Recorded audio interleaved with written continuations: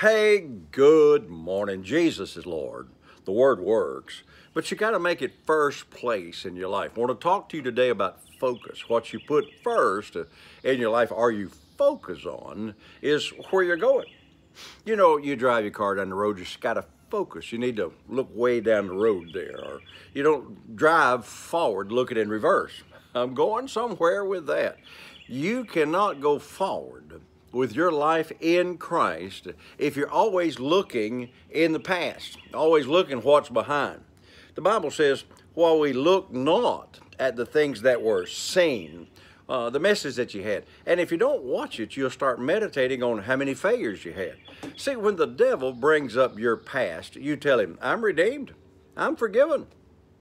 Now, I don't know why, but it seems like, for me, for some reason or other, the devil keeps bringing up all my past. We made a little road trip yesterday, and I drove by an old truck stop that I used to go to when I was driving a truck, and we're talking, 45 years ago when I was driving a transfer truck for a living, and brought up something that happened there. And I said, no, that's 50 years ago, 40 years ago. I don't have to do that.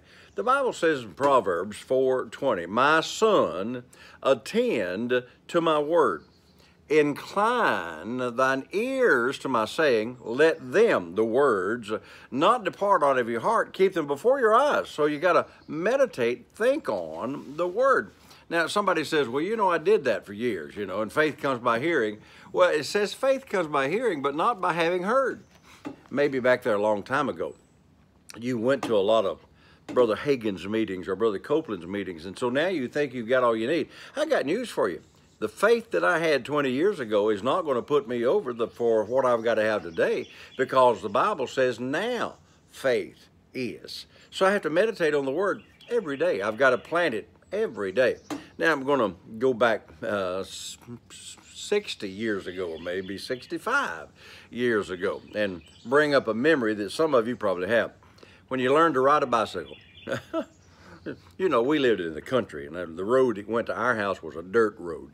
And I had just learned to ride a bicycle without training wheels. I'm 5, 6, maybe 7 years old. And they come through there and they paved that old road. It was just gravel. They just sprayed it with tar and put gravel on it, but it was better than the dirt road that we had.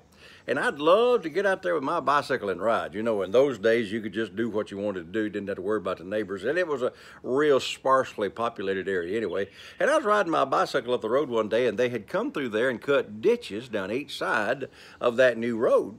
And I got to looking at that ditch and thinking to myself, as a kid, I don't want to run in that ditch.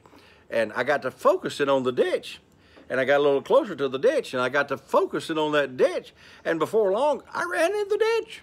It just seemed like it had a big old magnet, and that ditch just pulled me and the bicycle over there, and I ran in the ditch. I, didn't get hurt bad, got scratched up a little bit.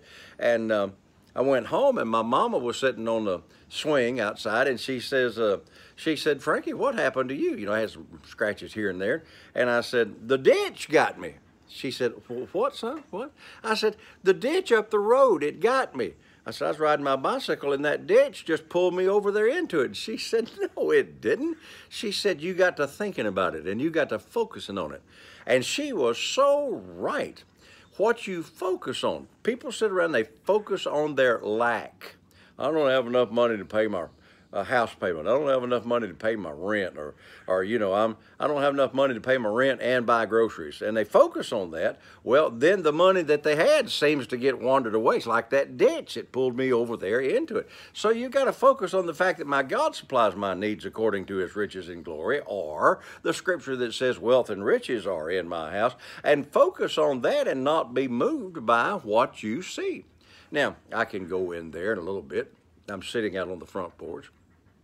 But I can go inside and I can go to the computer. A lot different now than it was years ago, but I can go to the computer, put in my numbers, and I can check on how much money I got in the bank. I've got a little bit, not near what I believe I should have, but I got a little bit. I can check on that.